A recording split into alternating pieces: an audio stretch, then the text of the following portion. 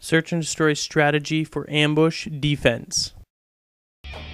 First, always be pushing up and ready to move. Don't wait until it's time to move. Be pushing up and it gives you a head start when you're starting.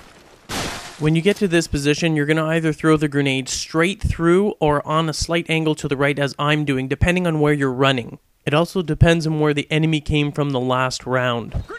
I threw a grenade to the center and a stun to the far right in case someone got past it. I'm going to place a claymore here at the back entrance. That's going to protect anyone flanking. We obviously get a guy here, and we're lucky to actually be alive in that case. But the grenade that we originally threw was to kill that guy. The claymores are placed here. The one behind us is to place us so that it either kills anyone trying to come out through that entrance and going to A, or it gives us a signal that someone's going out there. You must listen for your claymores. The second claymore is placed forward if anyone's coming out of the center area here and trying to actually go through A that way, because they're going to hug that wall to avoid snipers on our side. This position is great, as you can see, because you still have a view of B. You do not need to move. You have a clear sight, and as long as you see it, you're not going to miss anything. You can see anyone running across there, anyone trying to get into the tunnel, anyone going to the far side. And the claymore to the rear will actually let you know if anyone's trying to sneak out to A, so you don't have to even actually worry about it.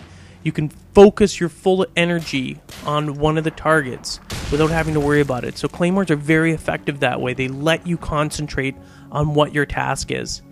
Now here obviously there's someone lurking back there, and we assume that he's up top, which he actually is. You must be careful. I mean, if he's got a sniper rifle, he could be far back and actually peg you, but you know, that's why we kind of peered around the corner there to look carefully. He's kind of trapped in there.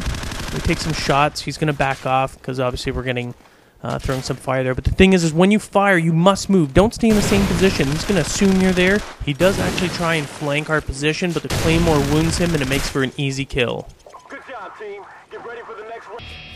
Again, same start. We're going to be doing the same thing. We're going to be going left, and when we get there, this time we're going to throw the grenade forward, assuming that someone is actually coming straight up there. Obviously, either a previous map or whatever. When we do that, we're going to hug to the left, stay behind cover here. You'll see them run up if they are. You will watch that sniper position at the very end there, so don't spend a lot of time poking your head out. But because we have a teammate flushing out there, he's going to be the first one getting it. There's a bit of smoke. Same thing, set up the claymore to the rear. We hug in the grass towards the wall. Very difficult to see when an enemy player is coming from the center running this way. But we're protected. We do not have to keep turning around and checking it, which has caused for a lot of deaths. There's a guy running down. Alright, so that's one. And again, we place that forward claymore in there. You notice when we kill, again, I move. You move out of the way. Don't stay in the same position where you just killed someone. If you do that, they will hunt you down. You do not want to do that. You want to move. They're going to assume, like a lot of players do, they get a kill, they stay in the same position. That's not a good idea, or at least in the same area. I completely move out of the area there. Alright, so we saw the guy go up there. You don't want to take a shot and let him know that you're actually there. He can hear you, but he's not exactly sure unless he has stereo surround. So we whip this guy real fast. We're getting hit from behind, so you gotta move. Again, kill and move. Don't assume. Now, I jump right off because he's gonna assume I'm staying up there. You want to completely remove yourself from an area where you just killed. Most enemy players and most other players will do that. They will assume that you are there. And here he is. He did what I told you not to do, which is stay in the position where the enemy knows you are.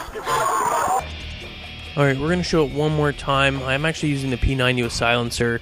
I don't usually ever use this, that's why you don't see any special camo on it. I'm not a big fan of it. But anyway, we're going to do the same thing as we've been doing. We're running to the left, throwing a grenade that way because that's where we're going to want to head.